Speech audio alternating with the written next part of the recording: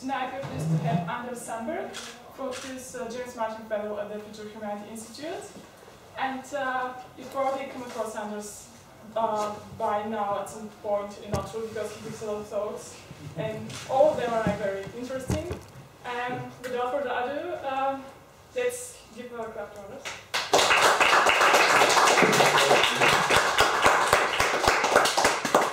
Thank you very much for having me.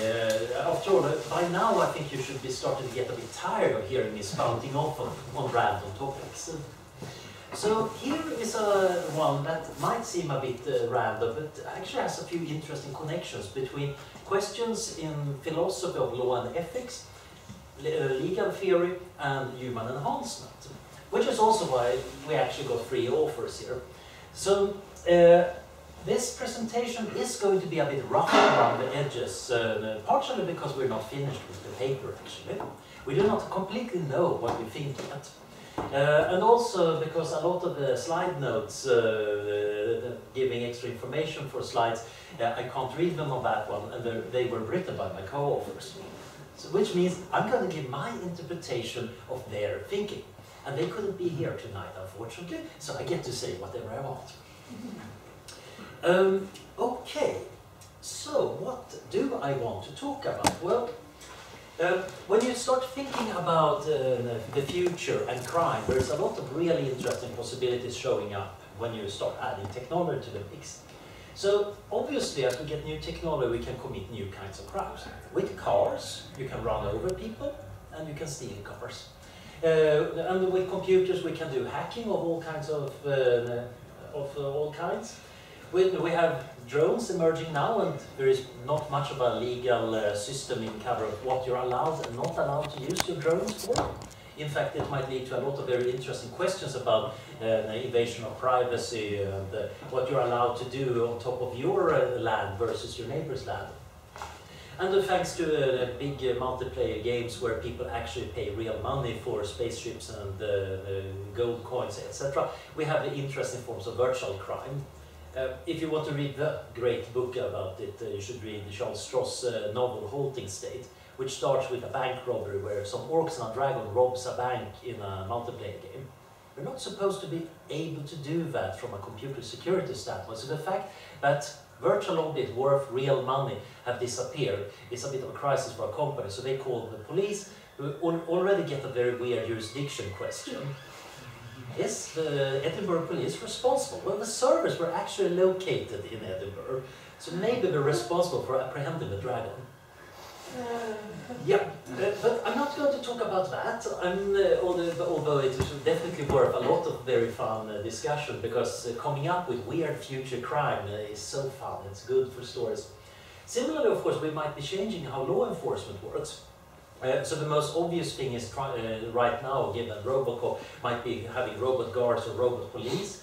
But you might also get interesting things like this little example, where it turns out that in this city in California, police is now forced to wear a little camera, recording them on the job. And apparently this has led to a lot of complaints dropping quite a lot, and a lot of apprehension of suspects have become much more peaceful, because otherwise it would show up on camera what the police were up to. So that's one aspect of surveillance, but you can of course turn it around in the British manner, put up a lot of cameras and surveil everybody all the time instead. And maybe that is going to make police investigations better. And you can do interesting and scary things like probability mapping, try to figure out where are crimes going to happen or who might be involved in them, and then give them a stern talking to. Similarly, you might get into the courtroom, of course. We might think about, maybe we could try to use artificial intelligence to make artificial intelligence judges. Probably not going to happen anytime soon. However, lawyers are already realizing that text mining is really useful. At least you can save a lot of money on the people doing a lot of the simple text work.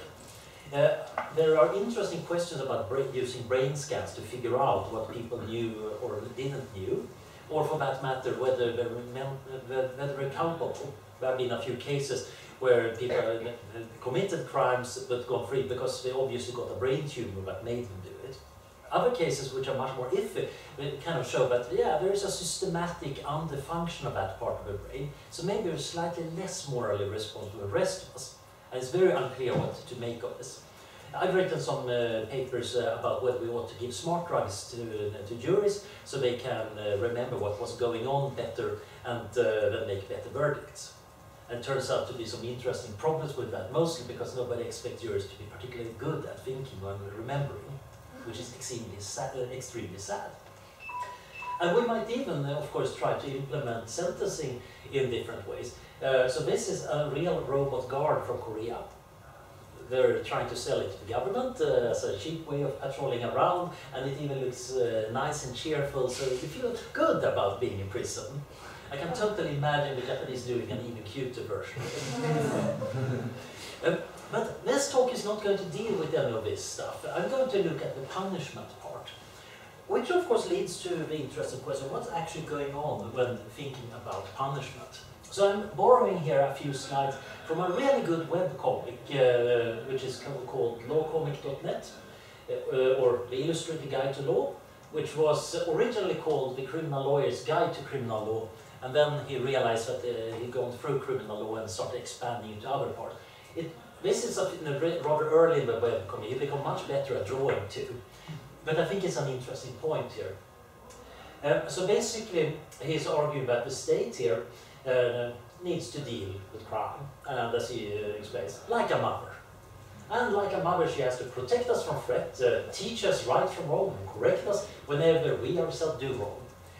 And of course, if you have a normal mother, you know that she has a lot of tools in her arsenal. But when it comes to criminal law, unfortunately, the only tool the state has is a big freaking hammer, which she hits the wrongdoers with. And then, hopefully, they will learn something from that. And the punishment, in general, you can do a lot of different kinds of punishment. So the classic one is, of course, just inflicting pain, which is typically what hammers do. But you can, of course, remove property in the form of removing your allowance, or in the case of a mother, or in giving you a fine. You can do interesting things with reputations by pointing out that somebody has done something wrong and telling people they care about how they react to. And of course, you can restrict your liberty in various ways. And at least in the case of the state, of course, they can even take your life in some jurisdictions. So that's kind of what punishment, in a sense, is. There are a lot of interesting variations here, of course, and you might think about what's common between them is actually a slight bit unclear. What's the similarity between inflicting pain versus harming your reputation? Generally, it's pretty obvious punishment are things that we would not normally select for ourselves. There might be some people who might like pain or might like being locked up under some circumstances, but generally it's not intended to make them happy. Generally, it's intended to send a very, very strong signal. So this leads to this wonderful and weird field of canology, a part of philosophy that tries to figure out, well, what is punishment about? Why are we actually doing it? I'm a little bit of a fan of Michel Foucault, who argued that all societies actually do punishment, and then they come up afterwards with an explanation why they're doing it. I think, unfortunately, he's probably right. I'm also going to totally ignore him, because from a kind of analytic philosophy standpoint, it's so boring to say it's just sociology and rationalizations. And it's actually quite interesting to look at the different kinds of explanations for why we should have punishment. So the big one, at least on the other side of the Atlantic, is retribution. So pure revenge doesn't really work very well as a motivation, because that doesn't care about proportionality. It's not just that it tends to lead to a bad cycle of violence. You hit somebody and he hits you back. It's very unclear even how to put that on a moral basis. However, a lot of people argue that if you do something wrong, you deserve a punishment. If I steal somebody's money, I deserve not just to lose that money, but get some bad things in return. And if I steal a lot more money, it should be harsher. So this leads to a lot of deontological arguments in philosophy, essentially that there are various duties, and if I'm a moral person and I discover one morning that I've stolen something, it's not just that I should give it back. I actually should accept the punishment for it. That's the proper thing. If that's done, then justice has been served. And really important thing is this proportionality, and that's where retributivists typically get into trouble. Because it's not clear if I steal double the amount of money, should I be twice as long in jail? In that case, maybe some people involved in some of the recent bank disasters would end up in jail for very, very, very, very long times. But in practice, this is not how things work. Similarly, how much worse is it to hit somebody than to steal their watch?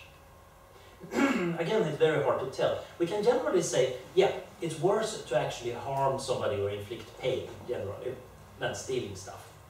So there seems to be a lexical ordering, but it's a bit unclear how much worse it is. So if you want to put people in prison or fines, the length here is a bit ill-defined. Which means that the people who think that the retributivist theories are stupid are gloating and having rather fun about this. Another approach is, of course, censure, actually showing that this is wrong, and showing it very loudly by having a public trial where you demonstrate what society thinks is right and what society thinks is wrong, and to some extent also get the people involved to recognize what was wrong. If you committed a crime and didn't know it was a crime or didn't feel it was a crime, if censure works well, in that case afterwards you would understand that what I did was wrong, I should feel bad about it. So this is one set of aims, but of course people have been coming up with more. So another approach which is kind of famous is of course deterrence. Let's scare people from doing this again. So the idea is that even the punishment is so harsh that people will say, no, I'm not going to do anything like that because I don't want to end up in jail or killed or lose my money or something. And there might also be the idea that, yeah, we should make sure that on average it doesn't pay to rob banks. It's actually fairly true in the case of bank robbery. If you look at the statistics of how much money bank robbers generally manage to get away with versus how often they're apprehended, and then calculate the amount of time between bank robberies, it turns out that they're essentially below minimum wage. It actually doesn't pay to rob banks. But there are probably other crimes that do pay pretty handsomely. And the real problem with deterrence is that it probably doesn't work that well, because it doesn't work against crimes of passion, or when people are drunk or stupid or anything. And generally, when thinking about doing a crime, well, most people don't think very much before doing the crime in the first place. The kind of people who end up being criminals are not the most reflective people. In fact, the kind of people who tend to be strongly affected by deterrence are people like us who are kind of intellectual and like to think about things and look at future scenarios. But in most cases, we don't need deterrence either. The reason is that we're not really scared about ending up in prison. We just think, I'm not that kind of person. I do not want to do wrong. Of course, why something is wrong, we might have very complicated personal views on, and depending on how much philosophy lectures you listen to or how much your mother scolded you, you might have a very different approach to how your moral system works. But generally, deterrence actually is surprisingly weak as a reason for punishment. There are even some empirical data on this. So it turns out that the size of the punishment doesn't have much effect at all on the number of crimes that happen. What really affects the number of crimes is how likely you are in getting caught. If you're absolutely certain of getting caught, even if the punishment is really a slap on the wrist, people generally don't commit a crime. This leads to a bit of bizarre situation. I have an office overlooking a street that sometimes has a bit of rough people around, and I remember an interesting quarrel between two people coming out from a pub about which alleyway to go into in order to have a brawl. They couldn't have a brawl in the street because there is a security camera. But one of the alleyways was possible to choose.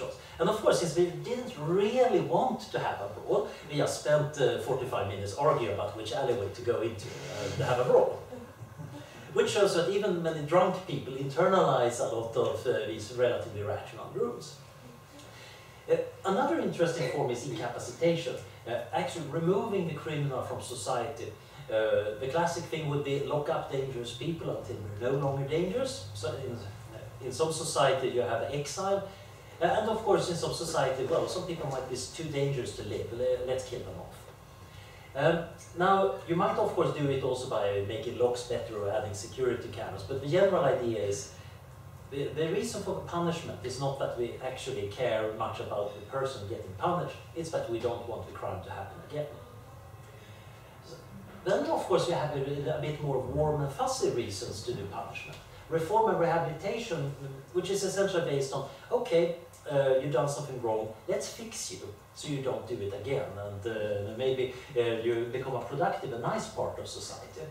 So this can be viewed as fixing the character flaws. And the classic idea was put people in prison or in a bad situation so they can think about what they did wrong and then gradually kind of get refined morally, and then they're going to be good citizens again. A more modern view might be, yeah, a lot of people in prison, they're actually having attention deficit disorder, they come from bad social circumstances, many of them lack essential skills to actually get an honest job. Fix that and they're probably going to behave themselves better. So that's the general idea, trying to rehabilitate them essentially. Another one is restoration actually. Well, if you do something wrong, you owe somebody. Either your victim or maybe society at large, something. So you should repay the debt, either a moral debt or quite often a monetary debt. And again, the point is you want to reintegrate somebody into society. So anarchists, they're kind of very big on this idea of restoration, because in a sense, a crime from their perspective is not so much an individual thing, but it's actually a relationship between you and your society. Alright, these are kind of 6 of the major theories. There are a few others, but I won't get into them too much. Okay, now we have transformative technologies. I think most of you are kind of familiar with the kind of stuff I tend to be interested in. So this slide should be absolutely unsurprising. A lot of cool and awesome technologies are on the way. Some of them might change the human condition quite a lot. Some of them are at least going to allow us to do interesting things. Now, this raises a lot of very fun questions for penology, and this is the reason for the talk, of course. So generally, the penal quantum, which sounds awesome, it's kind of weird physics here, how much punishment is appropriate for a given crime, that might actually depend on what kind of technology you have. There is the question about individualization. How much should we punish somebody depend on who we are? Right now in legal situations, you sometimes take who people are into account in sentencing. For example, if somebody has dependents, it's generally regarded as a kind of bad idea to give them a long prison sentence, because that's going to affect their children and wife too. But you might think about other aspects. Maybe if you could scan the brain and actually check, is this guy ever going to become a nice citizen, or is he always going to be a nasty sociopath? If we could reliably do that, should we actually change our rules to actually include that brain scan? Also, of course, we can, as we learn more and more how to read brains in various ways, how much should we actually care about the offender's emotions? Especially if you think that, the point is he should learn what he did wrong. And if you, at that moment, a little clock goes off, bing, now you can let him out. Well, that of course leads to an interesting question whether that's even a good idea. And this is going to be very different depending on what theory of punishment you like. There are other interesting things, like what kind of technologies should the offenders be allowed to use? Because some of these technologies are going to be rather well integrated with your body or with your lifestyle. And that might mean that not allowing people to use them in prison or when being punished might actually make things much worse. Also, there are new penal methods we might imagine. And where do we draw the line here? Which ones are inhumane? And this leads to a lot of very fun problems. So we're going to kind of look at some of these penal systems and how they intersect with some of these technologies. We cannot cover everything, which is a bit sad, but there's a limited amount of time here and a limited amount of pages in the paper. So it seems like when we change technology, punishment might change in interesting ways. So some technologies might actually enhance punishment or make it easier to do certain punishment. Others might turn out to undermine a punishment we're interested in. And sometimes we might make things actually worse. The technology develops, and the reason is of course the normal reason we develop technology, but it might make, for example, prisons much worse. As well as, of course, some possibility for really weird crimes. Well, here are some technologies that kind of along the lines I'm thinking of. I'm not going to deal with all of them, but some of them allow you to do really interesting, weird stuff like mind uploading. After all, you can fast forward the prisoner. What about the mind uploading, when somebody makes pirated copies of other people's minds? But we're going to be slightly more focused on three kinds of technologies that look like they're causing interesting stuff. So the lifespan enhancement thing, this is what actually started this whole little project. So Rebecca, she's a mother, and she was just reading one morning the newspaper about the sentencing of a criminal who killed some children, and I think he got 400 years of prison. And she felt that was too short. That kind of guy deserves much more. And then, of course, in the afternoon, when she was blogging about this on the ethics blog, she was suffering from the normal malady of philosophers. You start thinking about it. Actually, what happens with prison sentences as people can live longer? If we get good life extension, what should that do with prison sentences?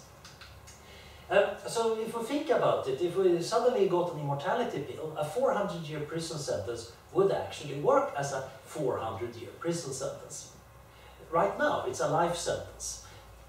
But in this case, it would change to a very long one, but still a finite sentence. Now, this is fun because the retributivists, they would argue that certain crimes deserve 400 years of prison. It's just that prisoners cheat by dying of old age before that happens. So if you could get life extension, fine. We're actually going to get more proportional punishment here. Assuming the judge knows what he's doing and sentences people to correct proportionality, things have gone much better. Now, if we think about questions of incapacitation, things get a bit stranger. So, if somebody is dangerous and is getting sentenced to 400 years of prison, he's out of society for a long while, and, well, actually permanently, because he's going to die from old age. But if he's getting out in 400 years' time, and let's assume that he's incurably nasty, then he's just getting back much later. So from an incapacitation perspective, things might have gotten slightly worse. It's still not that bad, because even if you believe in the incapacitation view, most people tend to really not like to give life sentences to nasty people, because we do make mistakes in the legal system all the time, and kind of dangerous to just go for the harshest possible one. So they try to sneak out of it and do a little bit of balance. So you get a finite punishment, although we suspect that you're ought to be back in prison for a long time. This is very different, of course, from finding that somebody is just crazy and that they should be put in a mental hospital, which generally, if you want to minimize the time you're locked up, is a bad thing, because generally people who get locked up in a mental hospital tend to be locked up for a much longer time than a prison. So a reason of insanity is not that good thing to aim for. Now, if we want to think about the symbolic aspect, it's also kind of weird. Sometimes sentences have a length that's just set by some rules in a slightly arbitrary way. So I think the longest prison sentence ever done by a judge was 41,000 years. And that was for somebody working for the Spanish post office. This was apparently during the Franco years, so they were really harsh on civil servants skimping the job. So he was apparently throwing away a lot of letters. And he got a sentence of a few months for every letter he had thrown away. That was the rule, and let's implement it strictly. So, and this was apparently completely linear in the number of letters, so 41,000 years long sentence. Now, we might argue that at that point in time, maybe it was sensible to regard this as a life sentence, but it's a bit unclear whether we actually felt that, yeah, he's going to be in there until well into the end of the next ice age. So you might argue that maybe we should actually, as people live longer, change the length of a standard sentence. I did a little look at the Swedish system about it, and historically, in the Middle Ages, the standard thing was either you paid a fine or you lost your head. There was very little in between. The main reason for this, and this is apparently fairly typical for most of Europe, was simply that running a prison is actually, it's expensive and it's actually tough to do the administration around it. So as societies developed and become richer and had better bureaucracy to handle it, prisons began to expand and prison sentences actually began to make sense. But going back to the earliest laws dealing with standard scales of prison for murder and robbery, the typical sentence was life imprisonment. It was kind of death or life imprisonment or pay money. And then over time, these life sentences got turned in, well, either life sentence or 40 years or 20 years. And gradually they seem to have shortened. And of course, in Sweden, most life sentences are actually, in practice, something like 20 years, but you better behave yourself really well. And many of the other sentences have become shorter. Meanwhile, of course, the average lifespan has gone way up. So you might argue that the time spent in prison by a criminal as a proportion of his life has gone way down. Maybe this is accurate. Maybe our societies today are so awesome that being outside our modern society might be a worse punishment than in the Middle Ages. Maybe being locked up in the middle-aged prison versus just having to work as a serf on the fields outside, the difference wasn't so big. I don't think this works as an explanation at all, but it's kind of mildly amusing thought. And one obvious thing that at least I can totally imagine in some American Republican politician arguing, maybe we should withhold life extension for prisoners. Yeah, maybe that's just for the honest, upstanding citizens outside the prison. However, this would probably be very hard on humanitarian grounds. In fact, American prisoners do have health insurance, a pretty good one. There was an interesting case a few years back when a guy was on the waiting list for a liver transplant. And unfortunately for him, he was paroled before getting the transplant. And now he was no longer eligible to get it. And apparently he managed to commit a crime, get back into prison, and then get his life-saving liver transplant. Similarly, it turns out that a surprising number of prisoners in America have pacemakers. Indeed, there is an interesting problem because the American prison population is so large that we're getting quite a lot of elderly prisoners. We need the Alzheimer's wards of the prison. So again, the healthcare costs in the prison system are going up, and it seems unlikely that you could say, yeah, you're not going to get that kind of treatment, because life extension, after all, is health extension, it's life-saving. It would probably be regarded as inhumane in the court if you actually said that you're not going to give at least a proper standard of care. Yes, the first years after the immortality pill or anti-aging therapy arrives, it's pretty likely that it's going to be expensive and not on the general healthcare system, but I think it's pretty likely that eventually it's going to end up there. So this one is probably not an option at all, although it of course makes for good science fiction stories. Of course, another interesting thing is, if you could spend 41,000 years in prison, maybe you have time to finally figure out what you did wrong. Maybe there are some people who will eventually, it's going to take a really long time to figure it out. Whether this is actually a good argument or not, I'm not certain, but it's a kind of interesting aspect. But generally it looks like we're getting really nasty proportionality problems here. Especially since this might, the life extension might of course be developed after a judge sentences somebody to life imprisonment, while thinking that, yeah, he deserved to spend the next 40 years in prison. But now it turns into an infinite punishment instead. There is of course also a great deal of empirical uncertainty here. If life spans are increasing, but we don't know whether we're going to get that life extension or not, what is the judge supposed to do? Is he supposed to kind of get statistics or interview leading anti-aging researchers about the optimal length of prison sentences?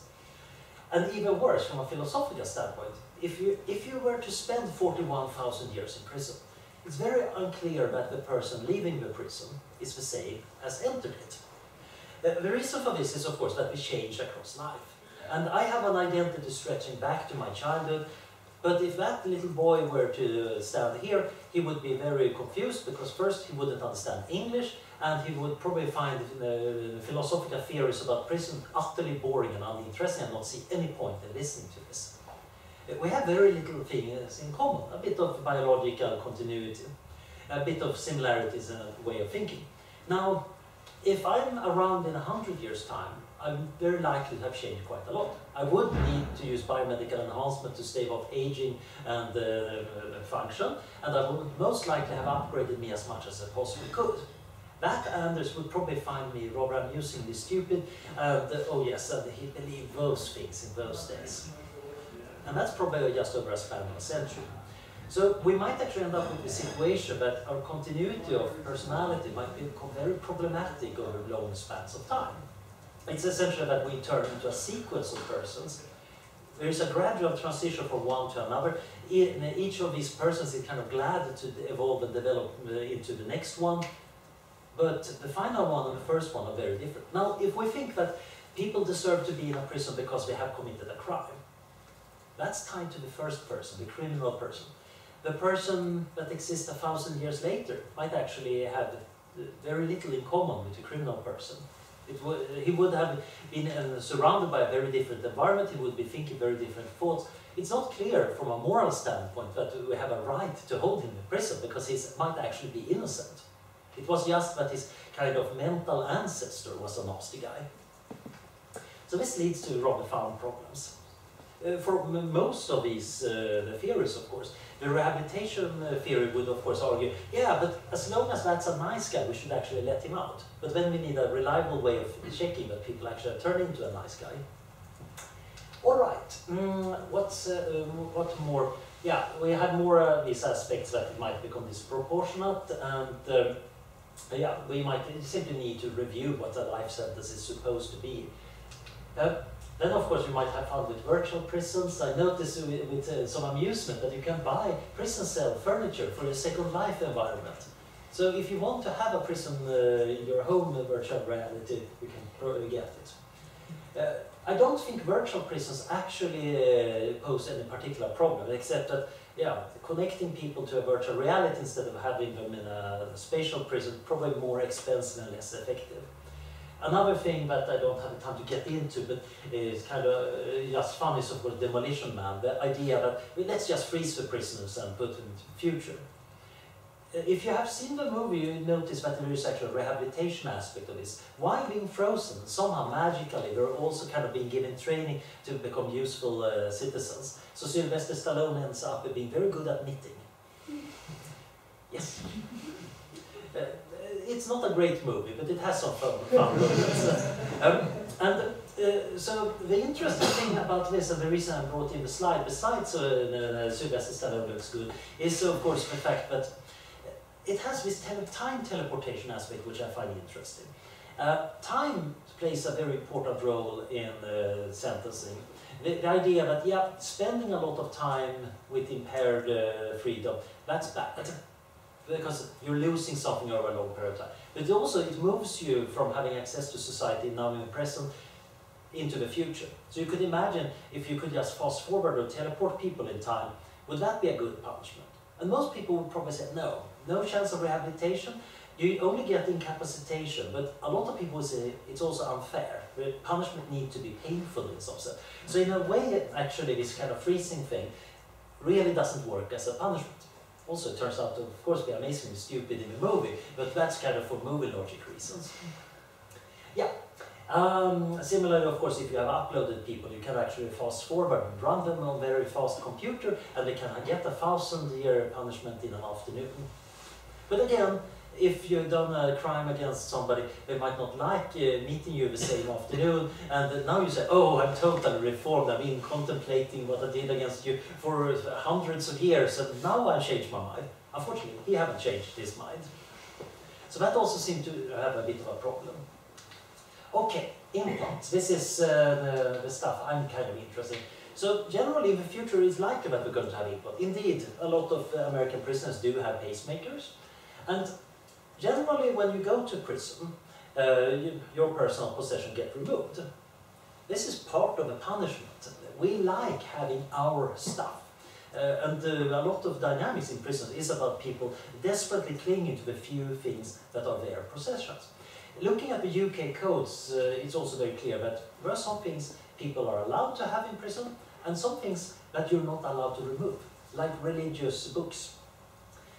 So if you happen to find that you're going to prison, you might want to declare a suitable religion, so your favorite textbook or your favorite book is religious. This leads to interesting problems if you think about enhancement. So if I have a computer in my skull, are the prison authorities allowed to remove that? And this seems to breach bodily integrity. And that seems to be a surprisingly tough challenge. So at least in American and English law, which are the ones I've been checking most, it turns out that removing evidence from people's bodies against their will, that's simply not done. So there have been several cases where a bullet in a shootout has ended up inside somebody. It could relatively easily and safely be removed with no pain and very little inconvenience, but courts have generally found that no, taking out something from under the skin of people, that breaches their bodily autonomy too much. You can't do that, even though it might lead to a murderer going free. So by the same line, it seems likely that if you actually have implants or something that becomes a part of your body, it might not be legally possible to remove that. I think what would be required for the authorities to say that, okay, yeah, that computer is going out, is if it's actually an active security threat. For example, if I'm using it to control my crime network wirelessly, or maybe it's a security risk, maybe I've got a laser in my fingertip. Yeah, so in that case, there is kind of both an ethical and legal reason that might work. But quite a lot of other enhancements are probably not possible to remove given our current legal use. And actually, we might depend on them to function as a person. If I were to have a computer in my head, I'm probably going to be more dependent on that than I'm dependent on my laptop and my smartphone. And that's already a rather serious dependence. So this is from a science fiction story by Charles Sheffield, but I think most of us probably more or less recognize this. Oh, losing our internet connection, losing our calendar, oh no, what will I do? And it might be that as we develop this, they actually become so well integrated in our thought processes that our thought process will be deranged by removing them. I remember being in Beijing a few years back when the Chinese government was still censoring Wikipedia. Well, maybe we're still doing it, I haven't checked. But in any case, at that point, there was an interesting little page with a rather cute little police girl showing up every time I tried to access it. So it was very obvious that I was trying to access a page I was not supposed to access. And suddenly I started noticing how often I was looking up stuff on Wikipedia without noticing. Now, if you subscribe to David Chalmers and Andy Clark's view of extended mind, this would suggest to you that Wikipedia should be regarded as part of my memory. Essentially, if something outside us is participating in our cognitive processes, just like, and we would have called that a mental process if it had been happening inside my brain, then we should probably call it a cognitive process outside too. So Wikipedia and a lot of my software should actually be regarded as part of my mind. It's just that they happen to exist on servers and out in the cloud, separate from me. Now, removing my access to that would remove my access to a part of my mind.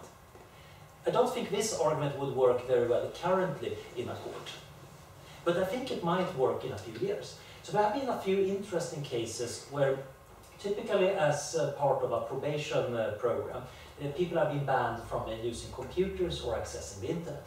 So Kevin Mitnick, the hacker, he's kind of the most famous example. So when he was freed from jail somewhere back in the 90s, his probation rules forbade him from accessing computers and internet. And more recently, Cosmo the God, who was part of Anonymous, he was also banned from using the internet without supervision and only for educational purposes. Essentially, if he wants to access a web page, he needs to submit it to his probation officer who needs to look over his shoulder while he accesses that web page. Now, these cases have actually not been upheld very long. Kevin Mitchell got his one overturned, I think in the early 2000s, simply because it was blocking his ability to live a normal life very well. And the cosmobigot is probably going to have a tough time, for example, buying a ticket at the railway station. He's accessing a computer there. Unless there is somebody at the teller, he needs to access a computer. Although it's a simple kiosk computer, I think it would be a violation of his parole. So back in the 80s, if somebody banned you from using a computer, that would have limited your ability to go into some higher education or a few jobs. But it wouldn't have actually blocked you from most of society.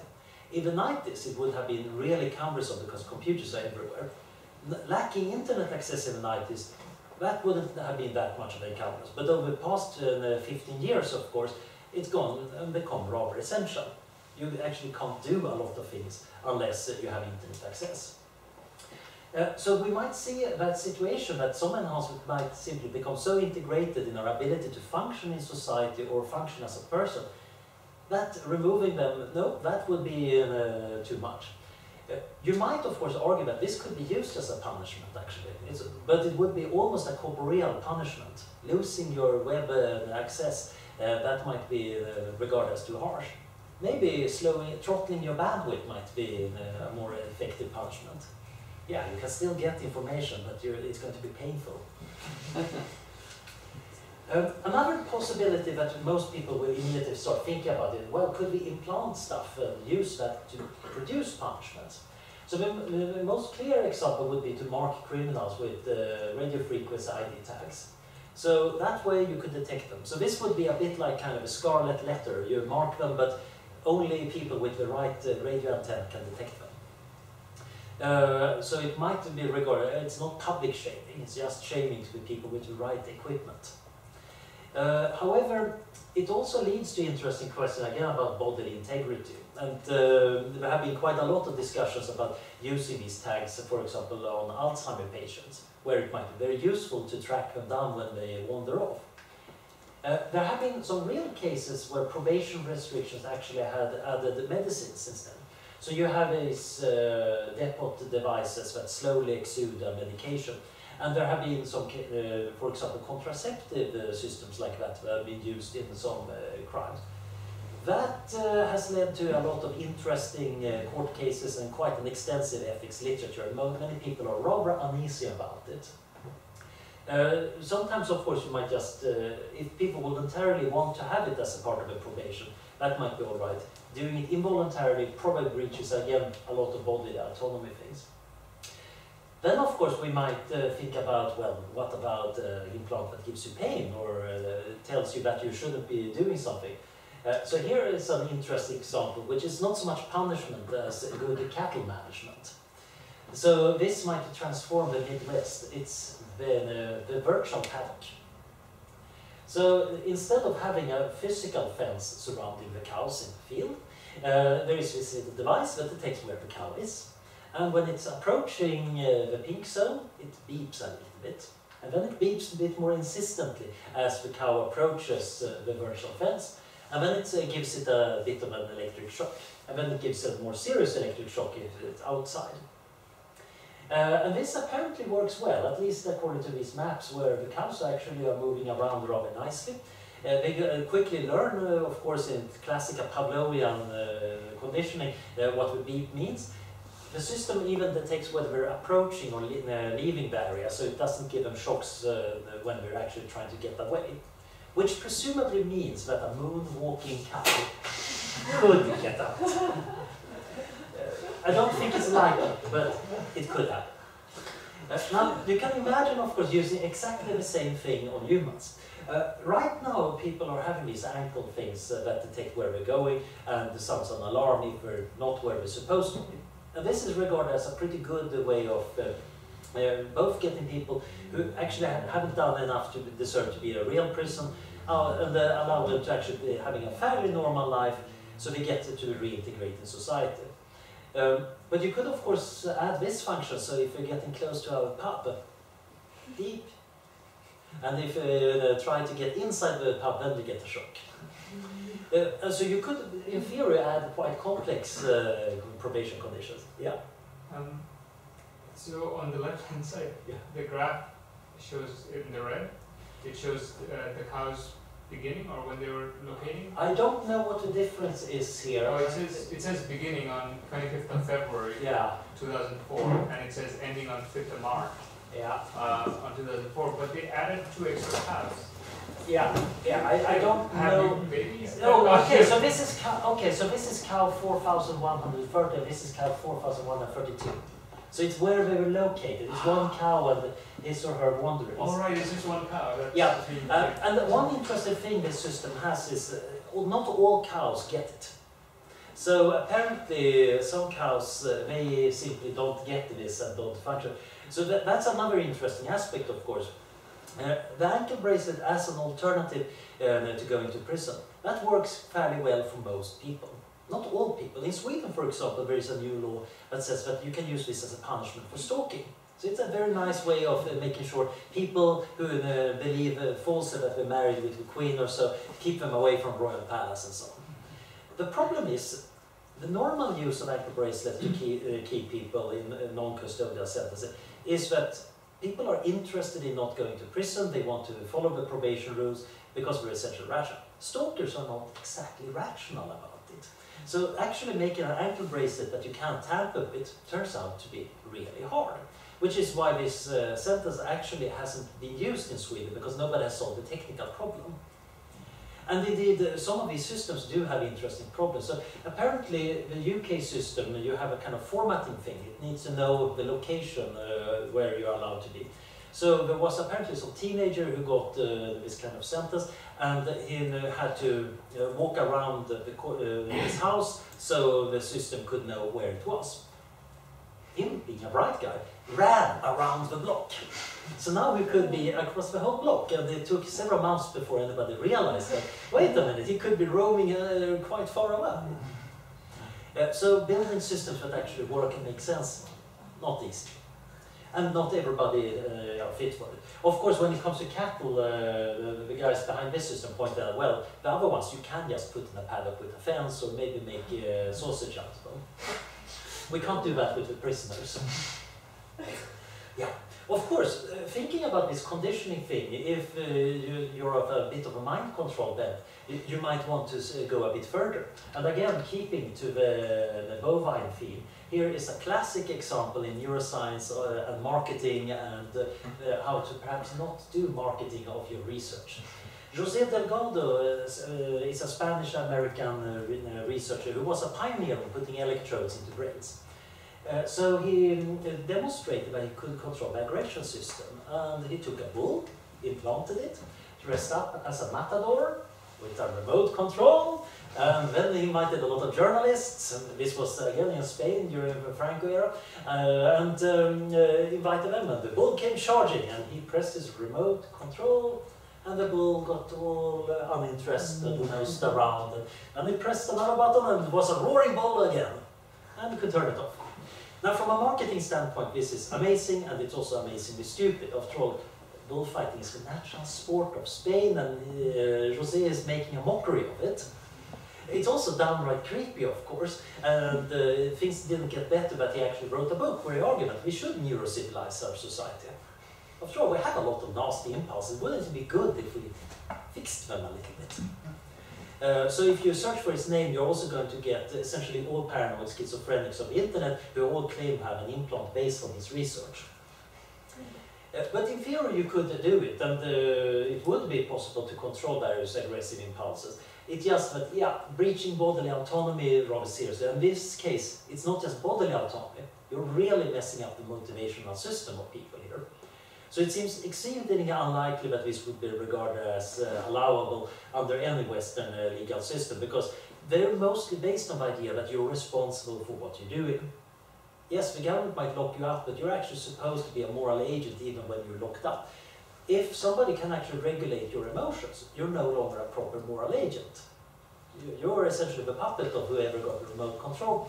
So that makes it very unlikely that this could be regarded as useful as punishment. It makes for great science fiction though, of course. And the hard part is, of course, that we might think about milder forms. What about something that helps you getting over an addiction? Oh, I might want to have something that reduces my motivation to buy fatty food. I might benefit, I might say that that's agreeable. And there are intermediate forms, just like instead of prisons, you might want to have an ankle bracelet. Maybe there might be some milder forms that we might be getting in the future. They're going to keep the ethicists rather busy. So, in general, I think I think I need to hurry up here, but generally, it seems like it has some interesting possibilities in the implant work. You might get some implants that again change personal identity, so you might argue that the unenhanced person committed crime, the enhanced one is not more or less the same. But I think that's not going to work well in court.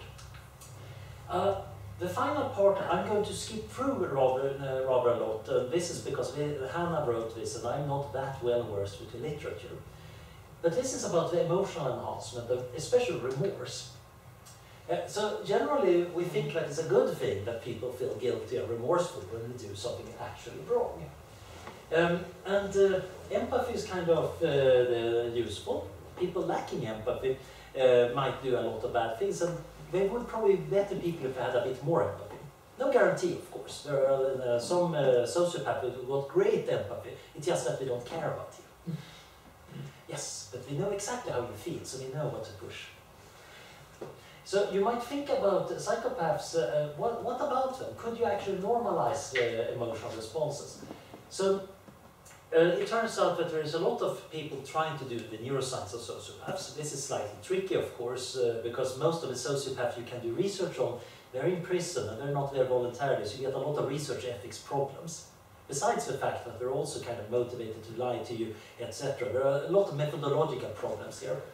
But also this problem of, well, can you even say that they should be punished? In a sense, they're sick. Their brains don't work as we think they should. The interesting thing is, of course, suppose we emotionally enhanced one of them, so now that he can understand what he did. That would probably be rather painful. It would probably be a punishment. But we would normally frame that as treating somebody for a condition. And it's not intended to be painful if we do a treatment. So if we could help, so in the treatment view, we should probably give him some calming drugs so he can handle his remorse. From a punishment perspective, this is kind of crazy. Wait a minute, the remorse is a good thing. He should be feeling bad because he ought to. So this leads to an interesting complication, that you have this collision between rehabilitation views that says, oh yeah, please cure them, but it's not really a punishment. And retribution that says, oh, it would be really good to cure them so he can actually become feel the pain. And of course, others might say that feeling the pain, that enables the bond to the rest of society. So again, I've been dealing with this one, and let's see. So here, of course, we get into these subtle things about what is repentance. How do you know what kind of repentance is good? Because again, if I'm feeling bad about something, if that's because somebody's pressing a remote control versus I realize that's not what I believe in morally, that's very different. Again, we want autonomy that goes with it. So one problem with giving emotional enhancement to prisoners is that they might actually not be getting the right kind of guilt. And well, I'm just going to run through these ones because I'm not very good at it. So, and of course, in the real extreme case might be that we succeed too well and make people too happy. So, to kind of conclude my overview here, we have David Pearce, who in his hedonistic imperative, he argues that, yeah, we should abolish pain and suffering. That's our big moral duty to do. So in the future, we're hopefully going to be able to redesign our nervous system so we can be motivated just by varying levels of pleasure, not pain. And then, once we've done that, we should also give it all to the animals. But now imagine one of his very, very happy post-humans and try to put him into prison. He's just going to notice, oh, I'm locked up. I can't do what I normally would do. Oh, I'm not feeling quite as happy as I would, but I'm still happy. In a sense, it would be impossible to induce anything negative. He maybe would feel his happy form of remorse. Maybe I shouldn't have stolen that space shuttle. Maybe I should make it up to them. but most of the kind of negative emotion aspect of punishment would not be possible for such a person.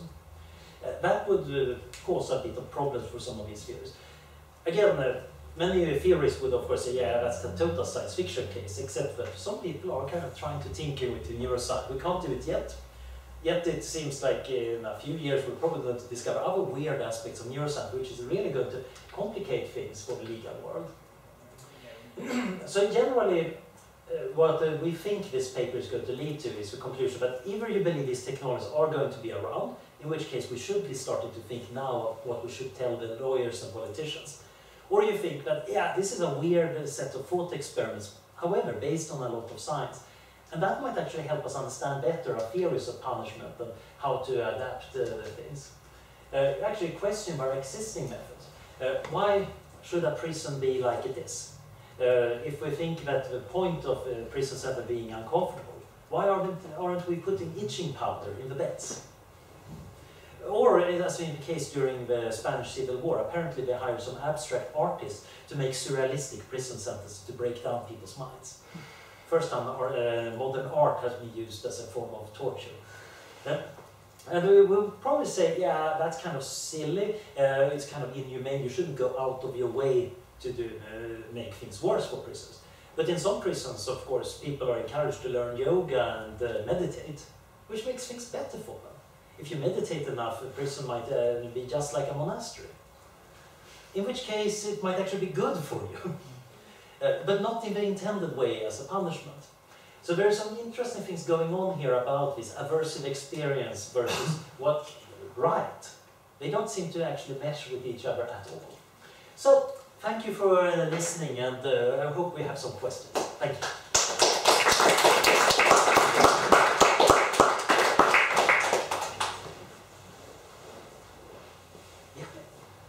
Thank you very much for a great talk. I'd like to pick up one thing that you said in the end, that maybe all of these new sort of strange thought experiments about new scientific stuff that we come up with all the time, maybe that can sort of lead us to question our old theories and lead us to sort of better realize our intuitions perhaps. So have you sort of been able to use that yourself, and have you sort of, since starting to think about these different issues involving new science and so on, do you feel that your view of maybe what the right sort of theory of punishment is, has that changed? Or have you sort of just found new explanations for maybe the original ideas? I must admit I'm kind of confused by punishment from the start, because I don't know what justice is. That lady, I have no clue what she's up to. This is of course the problem of being around the philosophy department, because if you ask around you're going to get very convincing and very different answers. But generally I find that, yeah, I don't like the retributivist set of theories, mostly because I'm a consequentialist. I think the consequences matter, and intentions, although they affect what kind of consequences are likely, generally they're not that important. So I generally don't find the retribution theories very convincing. And this is fairly common on this side of the Atlantic. Americans, if you go to actually ethics of punishment on the Stanford Encyclopedia of Philosophy, you will find that it's written by a retributivist who's crowing more or less that, oh yes, we won. Retributivist is the only valid theory. Yeah. That wouldn't have been written by somebody from Europe. Of course, in Scandinavia, we would immediately say, no, rehabilitation, and more rehabilitation. And maybe if we're feeling a bit nasty, yeah, incapacitation too. Some people actually should be locked up. In practice, of course, we have this muddle in between. So I started to appreciate that a lot of things we do are done for several reasons that overlap, and quite often you don't tease them apart very well. And that is typical for most real society. Of course, philosophical thought experiment can neatly separate them all and come up with whatever system works with the thought experiment, but that typically is not useful in the courtroom or telling a politician. So I'm mostly thinking about some small practicalities in the penal system that this might affect. Yeah? I was really intrigued by the description of surrealistic prisons in the Spanish Civil War. I was just wondering if you had any thoughts about the use of Barney cartoons to sort of torture prisoners at Guantanamo, about the ethics or the efficacy of them. Well, torture itself seems to, if you think that, the problem here is, of course, at Guantanamo, they're not punished legally by the Barney cartoons. Instead, it's intended to help interrogate them. Except that most of the Guantanamo people by now, of course, have actually no extra information. So what's actually going on is kind of just institutional maliciousness, which is problematic because you want to root that out. Because even if you're a really harsh retributivist, you actually don't want the institutions to be just malicious. You want them to be just. So the Barney cartoons are kind of interesting because it's a stimuli that many people, at least children, would say, yeah, that's not bad, but some people might be deeply upset about it. One interesting example I didn't bring up here is people who have claustrophobia. To them, a prison sentence is much worse than somebody who likes being locked up. And we've been trying to actually track down what do the penal systems do about people who are afraid of being locked up and have claustrophobia. And it seems like in some cases, although they get the same sentence as everybody else, then the prison authorities actually give them a bit leeway. They might be having being allowed to have a cell door open more often. There are various constructs and agreements, but that's not kind of part of the sentencing, which currently ignores it. But you could imagine a sentencing that could actually calculate exactly how bad you would feel if you went to prison of a certain kind and kind of fine-tune it. So the judge checked, okay, yes, this should be 14.75 years in this case. But Barney cartoons are extra tricky because that's so individual depending on what you think about the culture. I could imagine some prisoners being rather delighted by the idea. I can imagine some jihadists being really deeply annoyed by the Barney cartoons.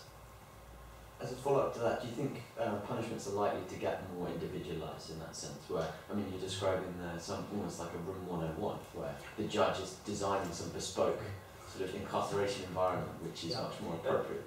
So the problem here is, the reason we don't do it right now is that it seems to be too arbitrary. The judgment of the judge is actually not very exact, and we do recognize that it's very hard to estimate how people will react to different situations, mostly because we ourselves are not very good at telling how we will react to a situation. So I think many of these individualizations are further into the future than we might think. We might be getting some of the elementary tools, but it's going to be hard to validate and test them. They need to be reliable and they need to be valid to actually judge how people react. But to some degree we're already seeing this, at least attempts of using it in the courtroom where people bring in brain scans, although a lot of that is from a logical and moral and legal perspective probably not going to cut it. But since we can do brain scans and kind of decode people's dreams to some extent, we can do various more advanced forms of brain scans probably to tell a bit about motivational state. It's not implausible that we end up eventually at a point where fairly reliably you could tell what kind of punishment would work. And I think that will probably happen, especially if you can save money from it. And let's see, you and then you? Yeah. If it was possible with future technology to just rehabilitate a person, to intervene in their mind and change their minds so they didn't want to commit crimes anymore, surely it would be possible for them to do the opposite to themselves, to de-rehabilitate themselves afterwards. So surely you either have to ban a very wide range of interventions for personal use so that people don't turn themselves into psychopaths or something, or you just abandon rehabilitation altogether. That depends on what goes into rehabilitation. So rehabilitation is typically not just turning on some emotional switch. The psychopath example is in a sense making things easy for us because it's probably a fairly basic neuroscientific aspect of it. However, if I come from a criminal background, I don't have a respect for other people and their possession, and I get rehabilitated, that means learning a lot about other people, how society works, how I might work.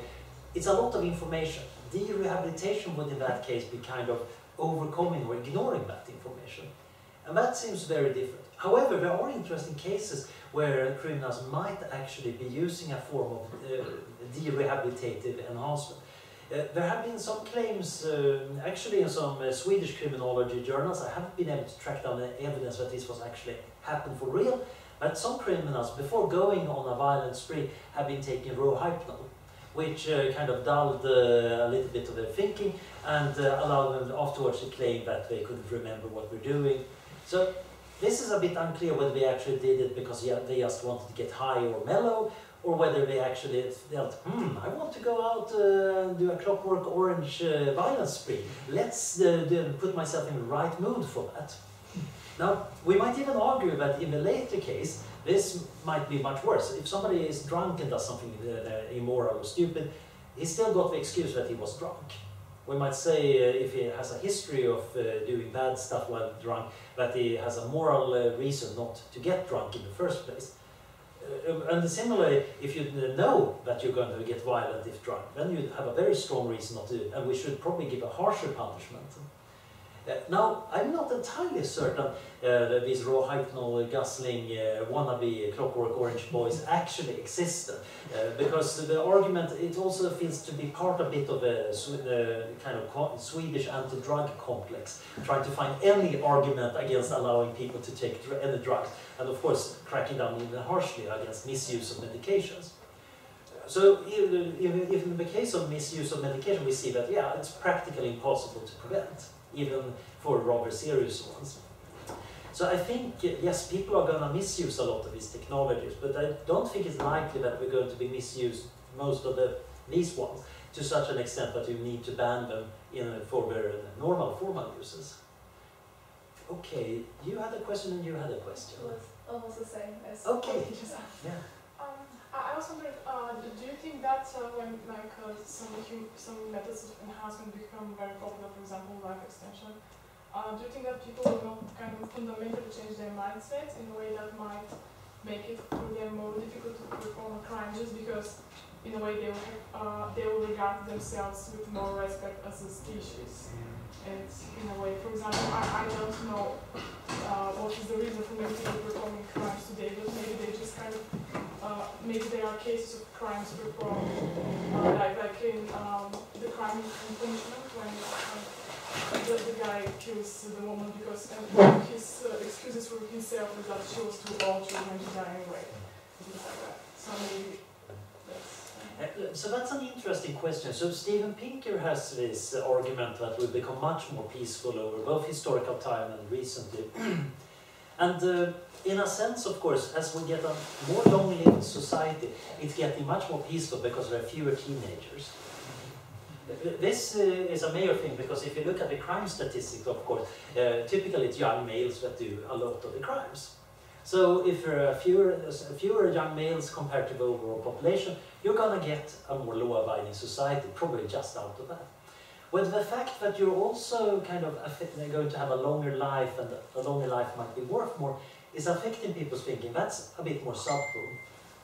I think where Pinker kind of has a strong argument is that, yeah, we also develop better police systems and better formal regulations that actually allow our society to be more law-abiding. And you're more likely to get caught if you commit a crime now than in the Middle Ages. But I think there is also something to it that we have a more long-term oriented society. You actually expect to live until you're 80 or so. Most of us. It's worth noticing that the people who tend to commit crime generally have a very steep time discounting. They don't care that much about the future. Again, you could probably argue that maybe we should fine-tune the discount factor a little bit. It might have a real neurological basis. There are some interesting studies about how certain drugs and hormones change people's risk-taking behavior. And maybe the proper thing would be to tune it up. But again, that might also be problematic from an authenticity perspective, because some people might say, but I am a daredevil. If I'm stopping a daredevil, I'm not me. You have no right to actually turn me into somebody else, even though that person would probably have a long and a happy life without breaking any laws. And the problem might be, of course, that the daredevil person might also not care about the long-run consequences of being a daredevil. So very interesting problems here, but I think we have a general trend towards being much, much more long-term oriented. We might be decrying that our institutions tend to have a very short time span of just 1 or 2 years, but we ourselves, we actually expect to live for most part of a century. We should expect the company we're working for to go under long before we die. The average lifespan of a company is about 5 to 7 years, I seem to recall. So working for one company over a lifetime, that's kind of relatively rare.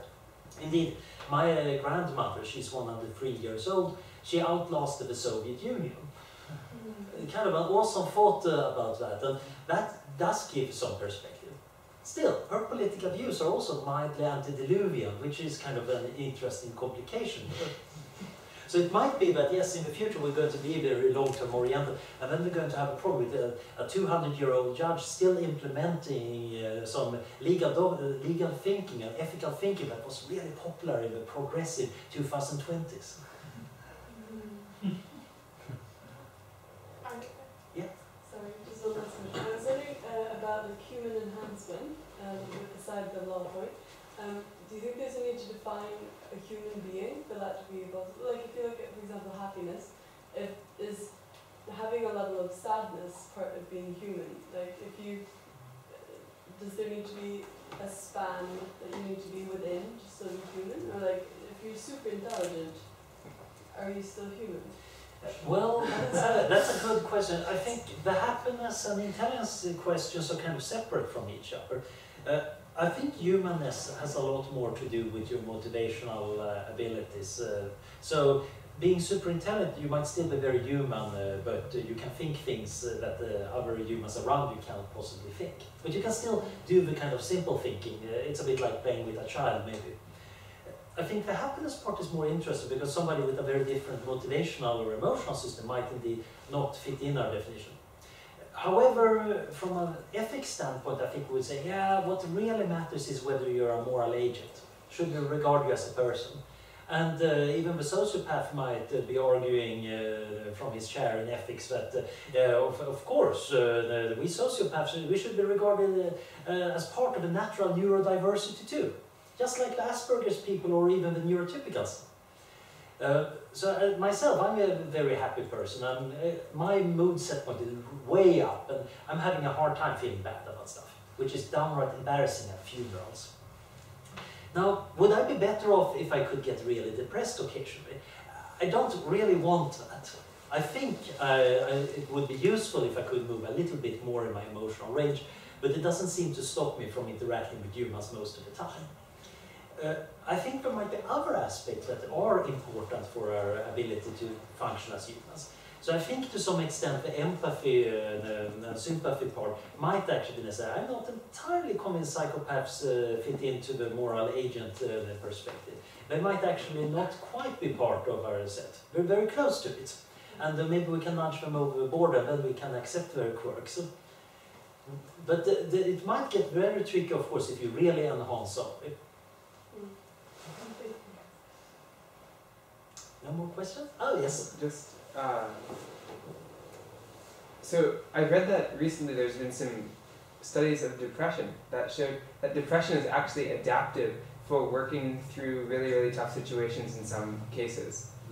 Just randomly, do you find being permanently happy? I kind of feel like the same way most of the time is maladapted to certain situations. Yeah, I totally agree. There is some evidence that bipolar disorder is correlated with some forms of artistic or mathematical creativity. And it might be that, yeah, during the depressive phase, you're actually mulling through the problems, although you're feeling really bad. And then as you get more energy, you can start working. And then maybe during the manic phase, you're not doing anything useful, but at least you got something done when you were in the right range.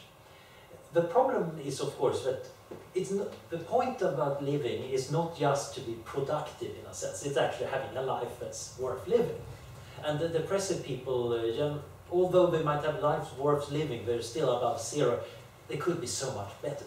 And if you could, if we have to sacrifice some insights for that, I still think it's worthwhile. But it might be useful to try to get that thing, maybe actually deliberately giving yourself a kind of therapeutic depression to work through a problem. I'm going to spend an autumn being melancholic and try to think about ethics. Maybe that would be good for me. I think it would be good if it was a choice I could make, rather than something my brain chemistry just decided, oh yes, let's decrease the serotonin levels. Why? Why not? Similar, depressives also a bit more realistic in their expectations of what will happen and how well things will work out. Most of us are actually too optimistic. So they are more realistic. So you should have one depressive guy on any committee trying to decide things. But again, the downside is they're feeling bad. So we want depression without feeling bad. Yeah? If it's immoral to keep someone in prison for 1,000 years because they'll be a different person when they come out, is it immoral to punish someone for something they did 1,000 years ago that you didn't find out about? And would it be better to keep regular backups of people and wake up their old backup and punish the old backup? That's a great idea, actually. So I think the 1,000-year time is interesting. The reason we have this, what's the English term again? The limit after which you cannot be punished for a crime. Statute of limitations. Yeah, yes. This limit is there for a reason. The real reason is actually not that you have become a different person. It's mainly, oh, witnesses are going to have bad memories. That was the original reason. But the statute of limitations only applies to certain types. So So this is the fun part. It was introduced because it's obvious that witnesses will forget things over time, and since we have no way of recording information other than witnesses, that's one of it. And then of course people were outraged because murder, you shouldn't be allowed to get away with it. Okay, no statute of limitations for murder. So it got removed for a lot of things. But I think there is also some truth to that. There are some crimes that are relatively minor and trying to go back far enough. No, you have changed enough. What people did as teenagers, even if we figure it out now, you shouldn't be punishing them for it. Partially because it might have been minor things, partially because their brains were already kind of different. I mean, teenage brains, they're not accountable at all. And you can even show that to some extent. You can see that orbitofrontal cortex is actually still haven't matured completely, which is kind of interesting, mildly disturbing, because still a lot of teenagers are around, allowed to vote and allowed to handle these really dangerous tool called cars. But I do like the backup idea. I think there is a problem. Once you had activated the backup copy and punished him, what do you do with him now? You're not allowed to kill him. So, now you have two of the criminal. Are there any other questions? Okay, so let's understand.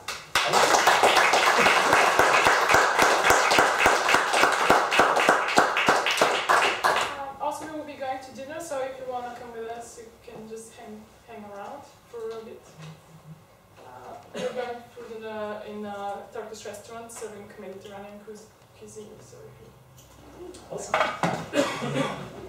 Oh yeah, and there will be an awesome talk on Friday by David Wood on anticipating 2025. He's the organizer of the big event in London. He will be giving like a brief overview and giving like best things to watch out for. Just totally come.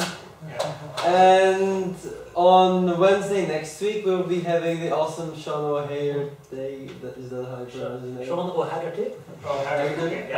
Nobody can spell his name. Yeah, well, I'll pronounce it. And he will be talking on... I guess it was catastrophic risk. Oh yeah, diversity. Scientific diversity in the research of global catastrophe risk. Yeah, Sean is also from the Future of Humanity Institute. So, Yeah, he's really cool. Yeah, we have very excellent talks between now and next Wednesday. Yeah. By the way, I should also make some little advertisement about the James Martin School. So we still have a few talks left here. We have Sensors Everywhere on 6th of March, Trends and Challenges for Accurate Indoor Localization. If you want to have even more cameras watching. And on the 13th of March, my colleague Carl Frey will talk about Replaced by Robots, the challenge and opportunity for automation of the workforce. So that's over at the Martin School. Finally, if you feel like becoming a committee member, talk to the president. And we have some food, feel free to eat some.